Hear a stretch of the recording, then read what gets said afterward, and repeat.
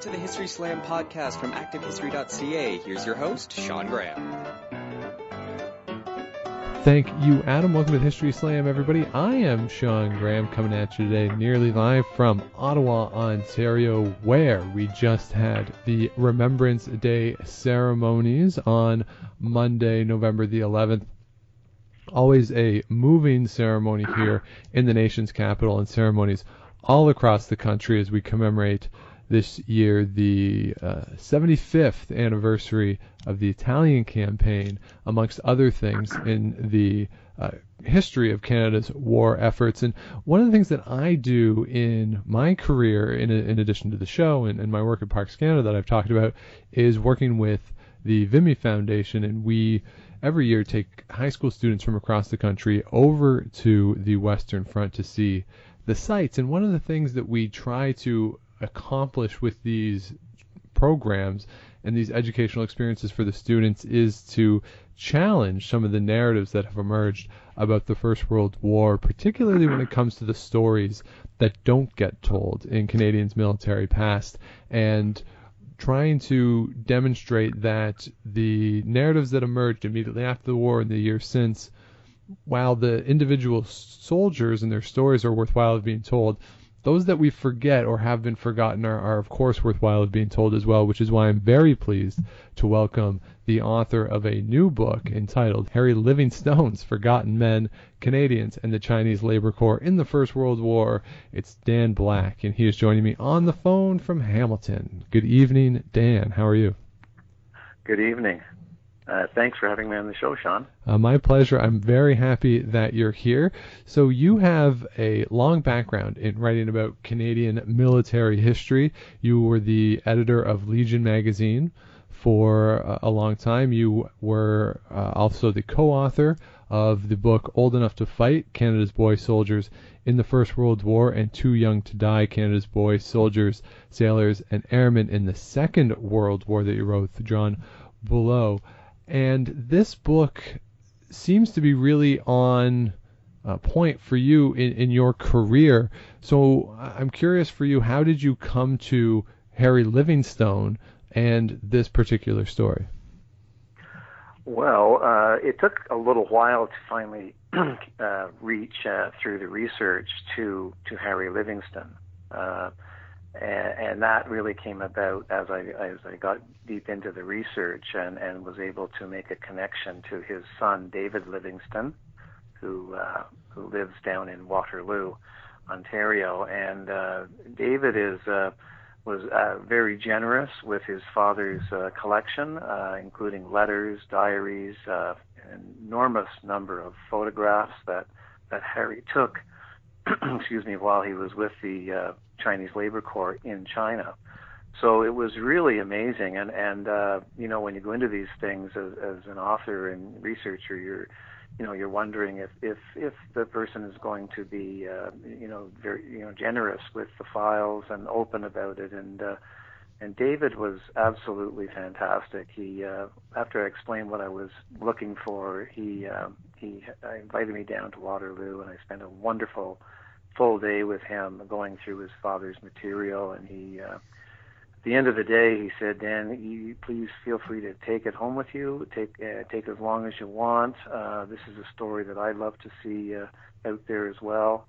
And this man is now 90 years old, and one of the reasons I was pushing through on the book, it was about a 3.5-year project, was to try to get it. Was not the only reason, but certainly try to get it done, so that David could read it. And I might add, I just spent a week, a couple of days with David, and he's in amazing, great health and good shape. So he blows me away. Actually, in fact, he's the one that drove us up to an event that we went to through a snowstorm. So that just shows you what kind of guy he is.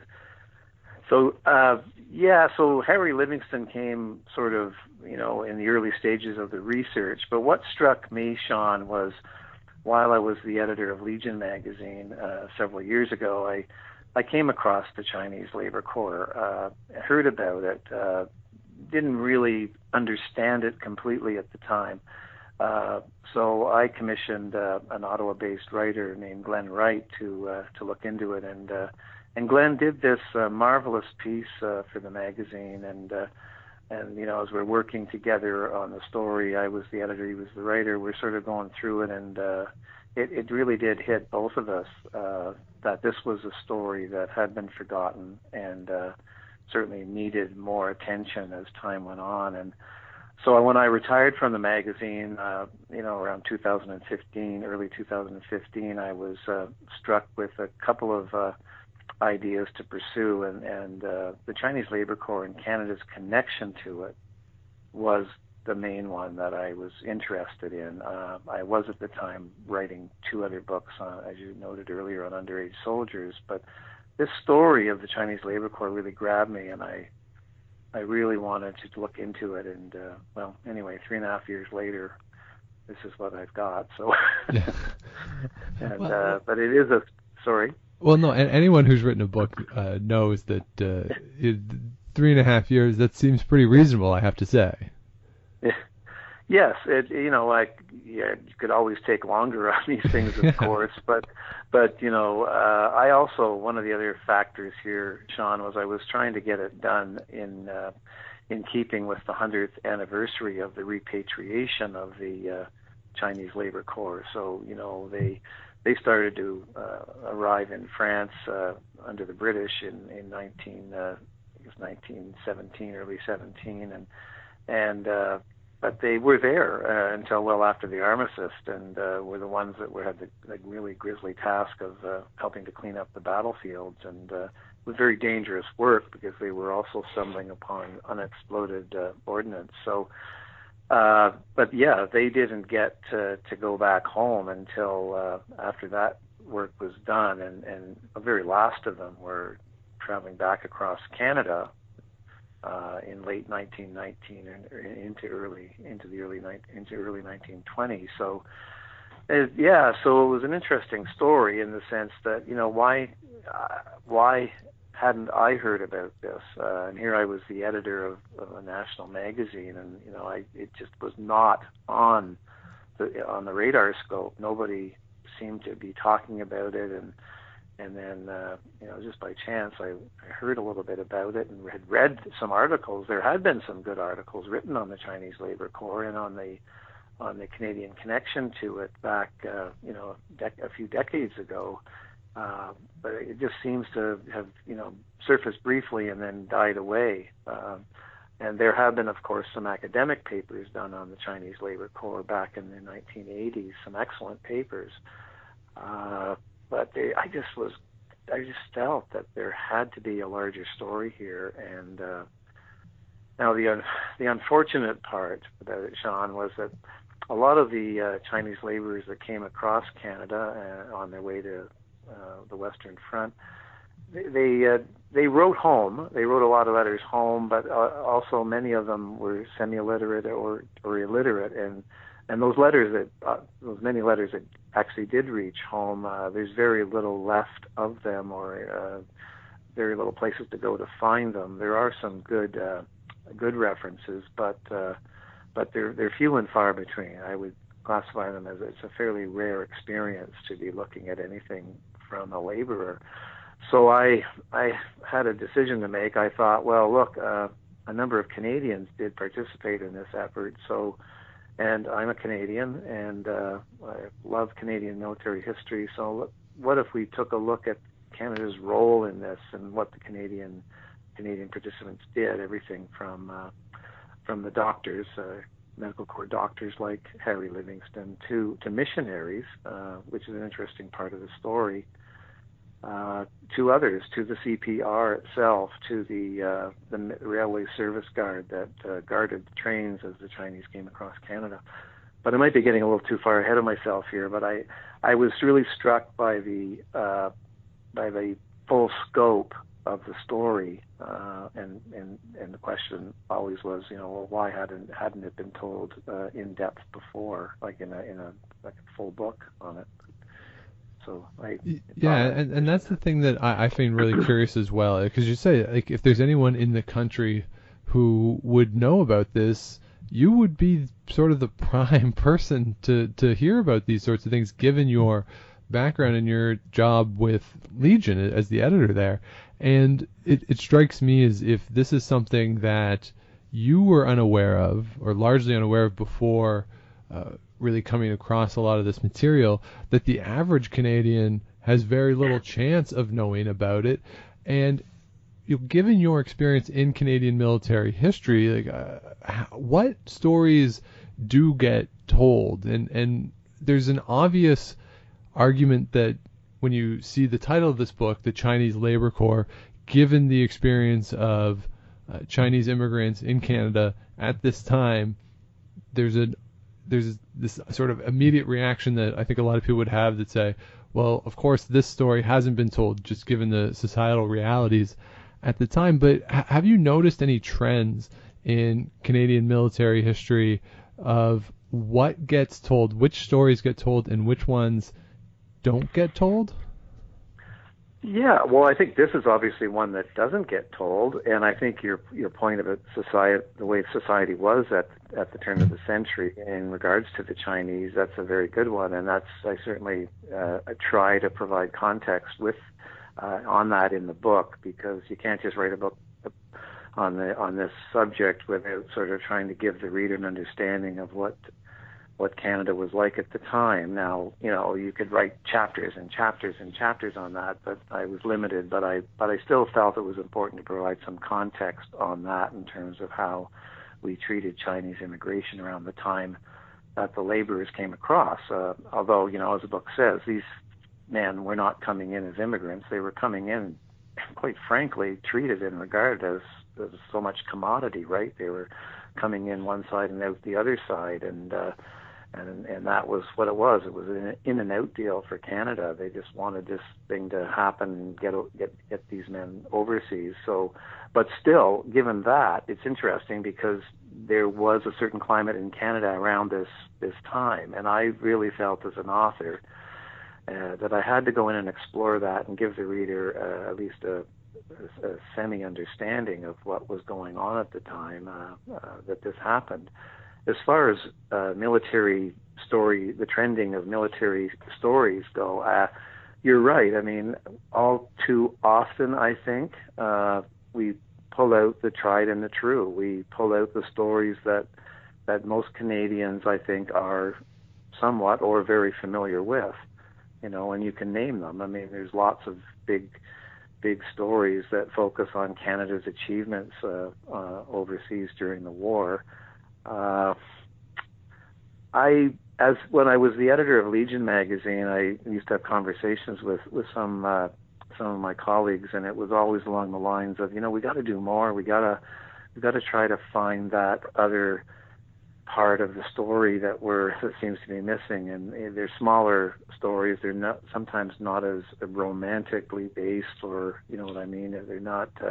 They don't resonate immediately with readers, but there are stories, so many more, I firmly believe, there's many more stories out there that need to be explored, and we got to somehow be careful not to get trapped every sort of Remembrance Day thinking about the ones that we've always been told about since we heard about them in school. We have to go beyond that to get, I think, a much larger appreciation for not only what Canada did, but just in what the war was in general and what it meant to humankind. So it was. I really do believe in that, and so as an author going forward, I tend to kind of look at those unusual stories, or those stories that just did not get as much attention as we're used to seeing every time, especially every time this year.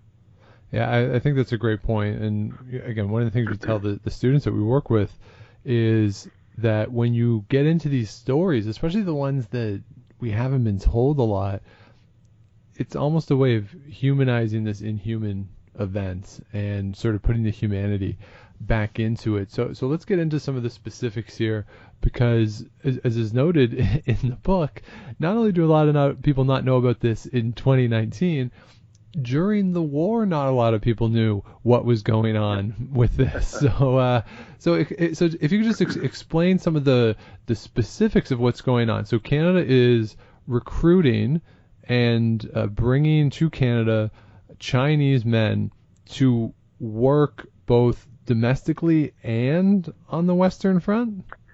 No, I have to be careful there. What Canada was really doing is it wasn't recruiting. Canada was facilitating, and it was the British Army that was recruiting the Chinese labor. So back in 1916, both the French and the British are seeing all kinds of casualties on the Western Front. And they were bringing in laborers to work behind the lines, not immediately behind the lines. So some of them were quite a ways away from where the action was. But still, the British and the French, they needed labor over there. They had their own labor battalions working, and pioneer battalions, of course. But they needed non-combatant laborers to get over there. And what the British and the French both did is they recognized that there was a large workforce available in northeastern China. And the French caught on to it first, and then the British followed. And it was the British scheme that I'm focusing on, because they ended up recruiting almost 95,000 Chinese men roughly between the ages of 18 and 40. And not in southern China, but in northeastern China. And so the question was then, okay, how do they pull them in? How do they get them in when China itself, at that time, in the early stages here, was a neutral country? And China itself had to be careful too, because there was German representation in China, and you can imagine, that they had to do their best to try to keep this rather quiet. And so the British they had a territory in northeastern China, in Shandong province, called Weihai Wei, and that is where the British initially began or established a recruitment depot for the Chinese laborers, and that's where they first went. They started arriving there, and then the British, of course, had to find a way to ship them from Weihai Wei and another depot that was established to the south called Qingdao. And so initially they began sending them around Africa and up through the Mediterranean Sea. But one of the transport ships carrying CLC was torpedoed, and tremendous loss of life. So eventually the British said, look, we need to find a safer way to get them here. I'm really skipping a lot of history here, but what they did is they called on Canada, and they asked if they could be shipped across North America, so from Vancouver to the eastern ports. So right away, Canada says yes. This is in early 1917, says yes, and the shipments begin shortly after that.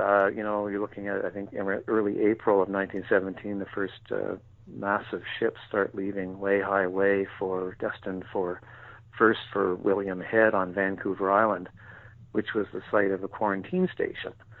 And so the ships stopped there. The men were medically checked there, and then from there they went over to Vancouver, and then they boarded the CPR special trains that were established. Now, these trains left sort of in 1 hour blocks. They steamed out of Vancouver, and they went right across Canada. Although it's interesting, they did in fact cross into northern Maine. Some of the trains, actually many of the trains, and they crossed through northern Maine, which earlier had been part of a neutral country. So the men guarding them the military men had to put civilian clothes on in order to do that. So anyway, they crossed through northern Maine and then into Nova Scotia, New Brunswick and Nova Scotia, to catch the large ships that took them over to Liverpool. So Canada's role was to make sure that this national transportation network tied to this was maintained and under great secrecy. And of course, with the war on, the War Measures Act was was applying, and so there was that. But there was also, of course, at this time, a $500 head tax that was applied to Chinese immigrants when they came to Canada. So the federal government decides, well, it makes sense to waive the $500 head tax for the Chinese Labor Corps, and the men board the trains, obviously, and that made perfect sense because they weren't immigrants, but they had to waive the tax as part of it, but they kept that secret because obviously I believe that they didn't want Canadian citizens to know that this was underway, that this tax had been waived, and also, probably more importantly, there were great security issues connected with making sure that the trains did reach their destinations after all, a war was on. So there were a number of reasons why it was kept quiet, the CLC movements, and one of the most interesting parts of my research involved looking at the role of Ernest J. Chambers, who was Canada's chief press censor at the time. And now Chambers had all kinds of responsibilities under the War Measures Act, and the Chinese Labor Corps was just one part of it in trying to keep it out of the press. But it was a tough role for him tough job for him because it was like I likened it to a game of whack-a-mole where every time he thought he was keeping a lid on things, something would pop up, and most of it initially were American papers on the West Coast that suddenly were publishing photographs of these strange boatloads or shiploads of Chinese arriving on the West Coast of Canada, and they appear to be all in uniform or in dress, So there was all this mystery around it, and these photographs and stories were appearing, and Ernest Chambers at this point is kind of like trying to appeal to the American authorities to try to prevent this from getting into the newspapers south of the border. But good luck with that. It was a tough thing for him to try to do.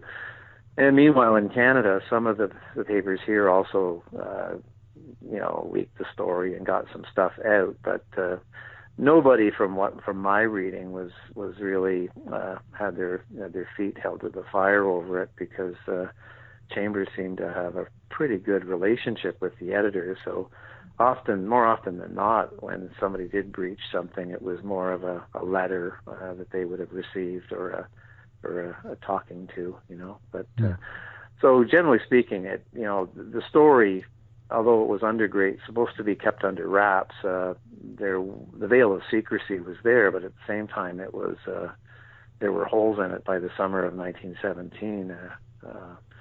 Not long after, really, that the men started coming across Canada. And one of the interesting parts of the story is that there were a number of Chinese laborers who died in Canada.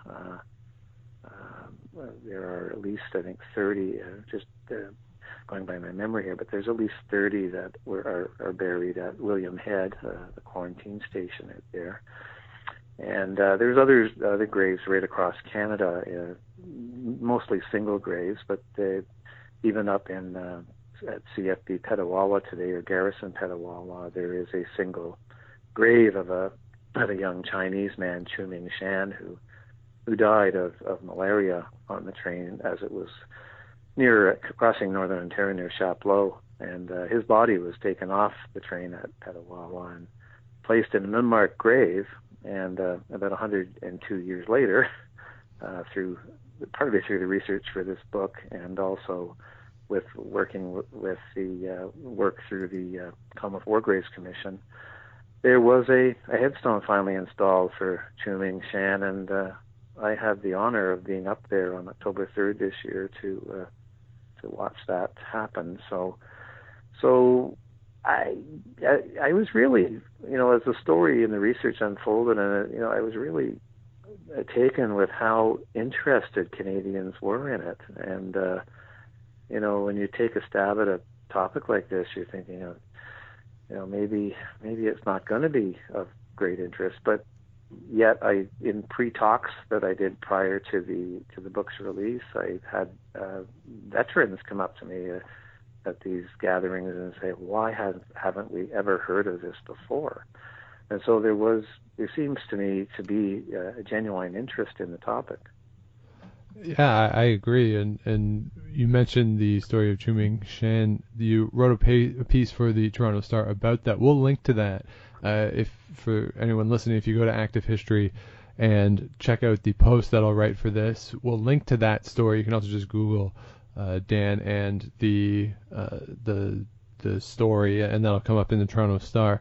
And it's Commonwealth War Grave, style stone, and a really there's some great photos in there of that. But in listening to this, one of the things that I'm curious about, Dan, is this is a time where, the narrative, of course, with the British Empire, it's the empire where the sun never sets, right? They have people all over the world. Why do they need to go to China to fulfill their labor needs when they have this vast I know they're using the resources across the empire during the war, but was personnel and the people, was it that dire that they couldn't fulfill those needs from within the empire that they had to go into China to recruit people? Well, it's interesting you should say that, because, and the book does explain this. Again, it's a lot of history, but China originally proposed the idea of laborers to the British and to the French. They came out with an idea that we're a neutral country, but we can help with labor. But originally, one of the things that was set forward, and it didn't go very far, it was very quickly discounted or not followed up on, was that the Chinese had actually proposed armed laborers. And the book talks a little bit about this. So your question is a very good one. But what happened was the Chinese thought, we can send armed laborers there. And part of this, again, it's so detailed, but part of this has to do with the fact that China thought that if it contributed to the Allied war effort, that it could somehow come through the end of the war in a little better position internationally. So, they were looking for something in return, obviously, and quite rightly so, because, quite frankly, if you look at the history of China and how the various foreign nations have established spheres of influence in China, going back after the Opium Wars. But anyway, there was all that going on, and so some very astute people in China thought that would be something that we might do in order to win back some of these things, and perhaps not have to pay off certain things. There was anyway, I can't get into all the details here, but it's interesting because they were looking at trying to get something from the contribution, like most countries were looking for. But unfortunately, the Versailles Peace Conference was a great disappointment. And so when the war ended and the Chinese returned to China, things really didn't change very much. And I get into that in the book. It's also explained in the book's epilogue.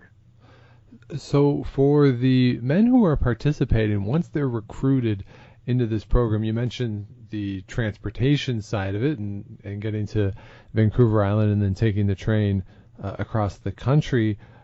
What was their experience like, and what was the Canadian perception for those people who were organizing this whole thing and facilitating on the part of the British? What was their perception of these men? Like, were they treated the same way as Canadian soldiers were when they were being transported, or what was the difference between the experience that the Canadian military set up for these guys versus the ones who signed up in Canada? I'm really curious to know if there is a difference, or if the Chinese laborers were perceived differently at all by the people who were setting up this program in Canada. Well, again, that's difficult question to answer quickly. I know, it's so broad, right? Like, but it's interesting. Were they treated the same way as soldiers were treated? When they boarded the trains, the answer is no. Although the soldiers still traveled on the same type of car, colonist car or carriage, railway carriage. Pretty well, it was the same. They had the colonist car for the Chinese Labor Corps, not cattle cars, as some have suggested. But still, given the time, and again, how society was viewed, Chinese immigration and other immigration particularly from Southeast Asia and South Asia, there was this feeling of superiority, which is hard to sort of understand, but it certainly was there. There was this belief, I suppose, that these men could be shipped. Use the word shipped rather than treated as passengers. There was this sense that the Chinese, in particular, could be jammed into the transport ships and didn't need as many, I suppose, considerations, obviously, that even other steerage passengers would be entitled to or would receive. So it was a dark period. They were pushed along, and occasionally they were the canes would come out and they would be whipped. In very crowded conditions on the ships. Although some of the ships, is true too, that some of the ships were retrofitted to accommodate more men. It was still a very crowded condition crossing the North Pacific, a long journey across there. And in the holds of those ships, disease would spread, and even though they did what they could to try to eliminate that possibility at the recruitment depots. But yeah, to answer your question, my sense is they definitely weren't treated the same way as soldiers were. It was definitely several steps down below that, I would say. When they finally got on the trains, the cars could take about 50 per car, but some of those conditions were very, very crowded, and they didn't to eat. They didn't just go to the commissary car and grab their food and come back. What happened was they would designate a party of half a dozen men to go to the commissary car, and they would come back with the rations, and then the Chinese themselves would prepare the rations in their colonist car. Meanwhile, supervising the trains were British and Canadian officers, and the trains were also guarded by members of the Railway Service Guard, which is another fascinating aspect of Canadian military history. I mean, who's ever heard of the Railway Service Guard? But they weren't. The Railway Service Guard wasn't the CPR. The Railway Service Guard was an actual military unit, and they tended to pick men that were not sometimes in the best of health. They were men that were older, although there were some young guys that mixed in there, including one young guy who died not long after joining the Railway Service Guard. But so these guys were not necessarily destined for the Western Front as fighting men. They were men that here's something that they could do, and there were some men that actually were over on the Western Front that once their age was found out, they were sent home, and they became, at least one or two of them I know, became members of the Railway Service Guard. So that's an interesting part of the story, because they were Canadians, and they sat on these trains armed they were in uniform, and one guard was positioned at the front and back of every car, and it was a long, tedious journey, and they crossed the country and their job was to make sure none of the Chinese laborers would escape off the trains. And that's an whole other interesting conversation around whether they would even be interested in doing that or not. But the Railway Service Guard, some of them paid a serious price, because they would cross to Halifax, then they would deadhead back to Vancouver Island, And there was one very serious train accident that occurred near Dorval, and a number of these guys were killed and injured. So, but who's ever heard of that? And they were doing their bit for the war effort. But it's again one of those stories. It's just not pursued very often. Mm-hmm. And so for the men themselves, once they like, is part of the way they're treated based on what they're going to do once they get to Europe, right? It says here that they're being recruited to dig trenches and stack ammunition, haul supplies, right? Are they seen as lesser than because they're not intended to go to the front lines, and therefore can be treated in a different way as a result? In addition to the other social stuff that's going on within the context of war, they're not the ones on that front line. So does that influence the way they're seen? Yeah, I don't really like talking in generalities like that, but Sure. I know what you're asking me about, and I appreciate the question. It's just that what happens is, I would think that most definitely happened, that they had a role that wasn't as engaging as some of the roles were connected with war military service. And these guys were the blue collar guys working behind the lines. Some of them were doing very obviously it was all very manual labor, but some of the tasks were quite menial. I mean, they were doing things like emptying latrines. They were not just digging trenches. They were digging, fixing roads and repairing things. They were doing a lot of the maintenance work. They were cooks. But it was overall, it could be very dangerous work in behind the lines,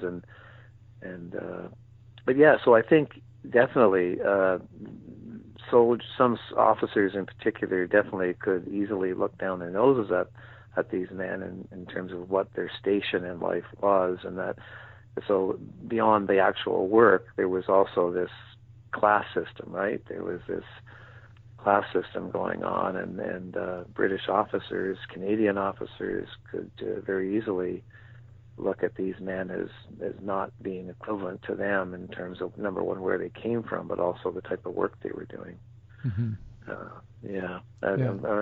No, and I think that's really fair and a good point to say that it's not fair to talk in generalities, because we're talking about 85,000 people, right?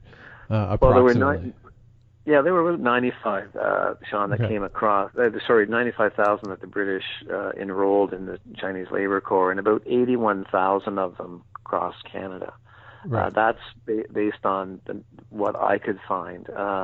Another 3,500 or 3,600 boarded the Empress of Asia on the west coast, and they went down through the Panama Canal and up, New York, and then across the North Atlantic.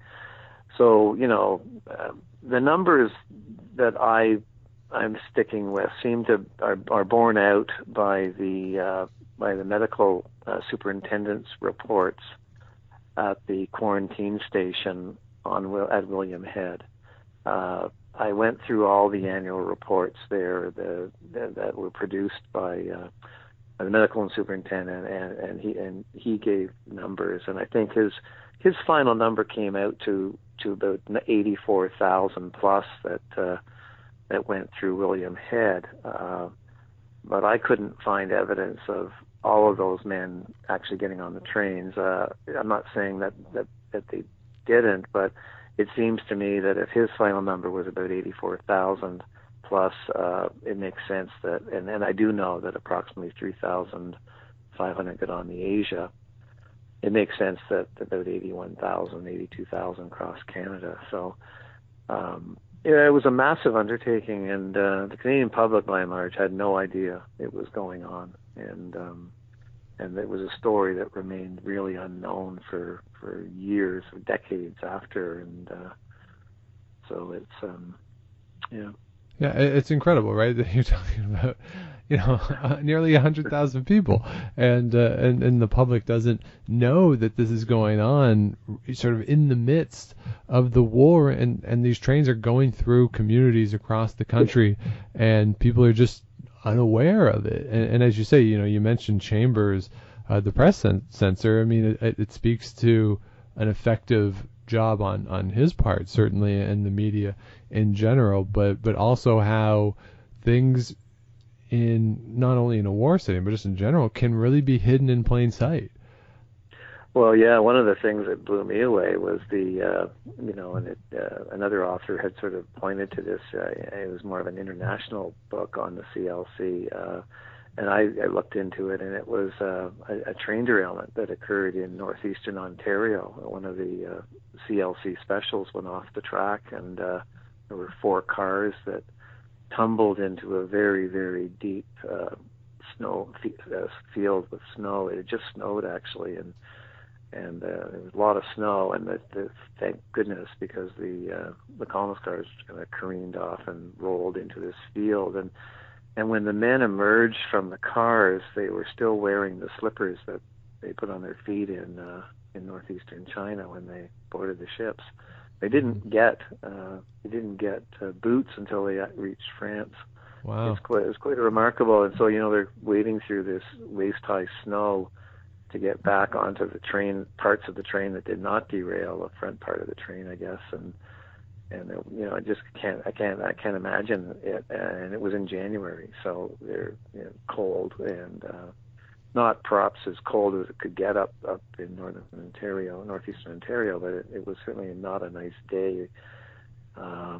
Anyway, nobody was killed outright in the accident, but there were a couple of men on that train that succumbed later, although the British officer was conducting that contingent. He wrote in his report that that their deaths weren't due to the accident; they were due to illness. But you have to wonder. Yeah, you really do. You're put out in the snow with no shoes, and no shoes. Then you die. Well, I could see a connection between those two events. I'm just saying. Yeah, I should just point out, and you introduced me earlier as sort of the retired or former editor of Legion magazine. I wanted to sort of just add a little bit of a qualification there, and that is that I'm definitely not an historian per se. I don't suggest for a second that I am. I'm just a retired journalist who saw this as an interesting bit of history and went after it. And so I just wanted to throw that out there, because I'm not a trained historian. I'm an academic, or I'm a journalist. So. I mean, sometimes journalists can actually be better historians than historians at times, especially in a story like this. I think that's valuable because historians, our training is to follow the trail, and certainly I guess journalists do that, but journalists are also really good at uncovering things, right? And figuring out what stones need to be overturned, and maybe having just a different perspective on tracking down stories and following through on leads and stuff. So I think that's a really good background for this particular story. And as you said, sort of the challenges of the sources here, that the letters from the men themselves are kind of limited and tough to find. Having that ability to maybe think outside the box of what historians perhaps are trained to do, there's value in that, in trying to uncover these hidden stories or these forgotten stories. Yeah, well, I look at it as a starting point, really, because even today I got an email from a fellow who heard me on the Current the other day, and yesterday, I guess, and he explained that his grandfather was a doctor that traveled with the Chinese Labor Corps, and I know when I was researching that particular fellow, for the book, I couldn't find a lot of information on him. I found a little bit, and included, what I could. But what I found extraordinary is he's writing me today, and he's saying that he has all these letters, and so you write a book like this, and I guess one of the good things with it is it can lead to more exposure on the topic, and so I intend to meet with that fellow next week and just sort of take a look at the letters at least. But it's you kind of like sort of, I wish I'd known you 2 years ago, and because that could have been could have added a lot more to it, and so. That's one of the things that you go through. You can't regret it, but at the same time you go through and you think, wow, gee, when a book comes out, it's suddenly now people are aware of the topic and you get to hear from them. So it's a marvelous thing, I suppose. Yeah, that'll be good for volume 2, right? Yeah, maybe. The second edition. Yeah. So I just want to finish with this question too. For you in researching, particularly this story, but also the other stories that you've done with some of the underage soldiers, when we learn more about these forgotten stories in Canadian military history, how do you think it influences Canadians' understanding of the First World War, and how, if at all, should it influence the stories that get told, and or particularly in some of these ceremonies that take place on November the 11th? Like, how do we integrate these stories into the established narratives that tend to get repeated around the 11th? And how do you think that Canadians can better incorporate that into their memory of the First World War? Well, I think it's through shows like yours, because you take the time to interview, people like me, and you're aware, you're conscious of the fact that it's a multi-layered history, and how do we get that out there further? That's been the big question. I mean, when I was at Legion magazine, I was always looking for the extraordinary, if you know what I mean. I'm not looking for, sensational, but just looking for those other stories. And I would often try to do the research and find out what those stories were. As far as improving Canadians' understanding of the scope of our military history or our history in general, I mean, that's I'm afraid it's up to choice. There's so many books out there now, and so many other things that I think serve as distractions around our history. I think I don't know if a greater effort. I don't want to sort of kind of pontificate about what our education system is doing, because I think they are doing an excellent job. But how do you lead people into reading about things that are a little off the beaten path from what they have long been told is their military history or history? It's a tough one. I mean, you just have to hope that people have the curiosity to want to go on a different. I'm not saying go deeper at any means, because I think much of the history that we do have out there is very deep and very important, obviously.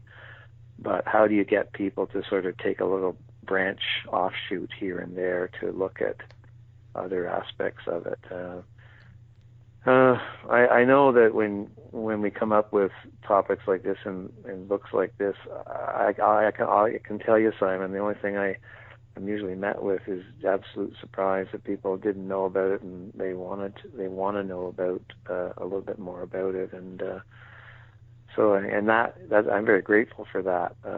If you're coming up with a topic and you're telling people about it and there's just no response, then that's a different matter. Maybe you're kind of chasing the wrong thing, but with something like this, or something that sounds off the top a little unusual, a little surprising, once it's out there and eventually shared more often, then it becomes part of that wider understanding of what happened during the war. And it's my small hope here that once this book is out there, that at least people who read it will have an understanding that Canada did have a role in this massive international effort to bring these men over to war-torn France and Belgium, and it's certainly a role that's been largely forgotten, not completely, but largely forgotten, and it's one of those things that people might next time they're thinking about the war, oh yeah, we also did that. And I'm not saying that the Chinese Labor Corps changed the outcome of the war. I don't pretend to do that at all in the book. But I do try to make the point that their arrival, their very timely arrival in France and Belgium, came at an incredibly important time. It was a very crucial moment in the war. So if they hadn't arrived there, what would have that meant? But I'm not suggesting for a second that it would have changed the outcome of the war. I don't believe that, but it certainly was needed at the time. And but your question about our understanding, how do we change our understanding of the war, and how do books like this perhaps influence as we move forward in that understanding? That's a tough one. I mean, it's one of those things where if people have a natural interest in it, they will read stories like this, and they will come away hopefully with a slightly larger perspective on what our contribution was. So I don't know if that answers your question. No, I think it's a really good answer. As you say, it's about telling the stories, getting the stories out there, and finding that audience. And the people who are interested in the war already will enjoy this different perspective, and people who might not have that existing interest, having different stories to tell could be that hook in. So just the more we tell the stories, the better. You got to imagine that here's Harry Livingstone, a small town doctor in Listowel, Ontario, and he's 28 years old when he decides in 1916 to head down to London, Ontario, where he joins the Canadian Army Medical Corps. Well-known young man growing up in Listowel, got good marks in school, had already gone away to University of Toronto where he became a doctor, a physician, and he returns back home, and because he's a homebody, returns back home and opens up a practice above his father's drugstore. And then, as I said, by 1916 he's in London, and he's getting on a train, but he's not going to France. He's not going to Halifax. He's not going to France. He's going the other way. He's going to China. So I was absolutely struck by this idea that there he was, sitting at Union Station waiting to get on a train. And you can imagine, at one point his father comes down and meets him for lunch, and he takes he and his traveling companions over to the Walker House, which had a big restaurant in it, and they're all sitting there in their uniforms, save for Harry's father. And if you were in that dining hall, you would have got the immediate impression that these men were bound for France or were home on leave or something. But no, they were going to China. Yeah. And again, you just wouldn't expect it. Yeah, and nobody would have. And so that kind of blew me away when you think about all the attention that was focused on Western Europe, of course, at the time. But here was a situation where three Canadians were en route to China. So, mm-hmm. Yeah. And again, those are the sorts of stories that we need to tell, and that's why I'm so glad that this book exists, that this story is finally being told. And as you said, you were there for the ceremony where they put up the stone to Chu Ming Shan. Am I saying that right? Yes. Chu Ming Shan. Yeah. And that sort of recognition of what happened then is finally slowly starting to take place. You know, we talk all the time about the First World War as this total war and everybody being involved, and yet we don't tell all the stories. So it's so great that you're there finding all this information and helping to tell these stories. It's just phenomenal. Well, I'm glad to be a little bit of help on this front, and really that's, it's just, I'm just doing my bit, and I know that as time goes on, even this story could be expanded upon for sure, and I would welcome that. That there's always a lot more information, and I don't look at history as a one-off thing on any particular topic. It's something that has to keep flowing forward, and it doesn't matter what the topic is. There's always something new to add to it.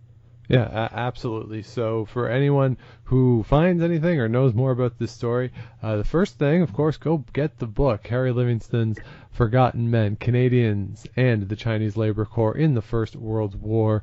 And if you have information, as Dan says, he is open to it and continue to contribute to this story and have more people know. So Dan Black, author of this book, thank you so much for taking the time to talk with me. It has been a pleasure. Sean, I really appreciate the time, and good luck with your show. If you have any questions or comments for the show, you can find us at historyslam@gmail.com. I am at Dr. Shawnee Fever on Twitter. If you have not yet, please do subscribe to the show on Google Play, on Apple Podcasts, wherever you get your show. Give us the likes, ratings, all that fun stuff to keep the show going, and we'll be back in a couple weeks with a new episode. But until then, if you're out and you see Enrico Palazzo, please say hi for me.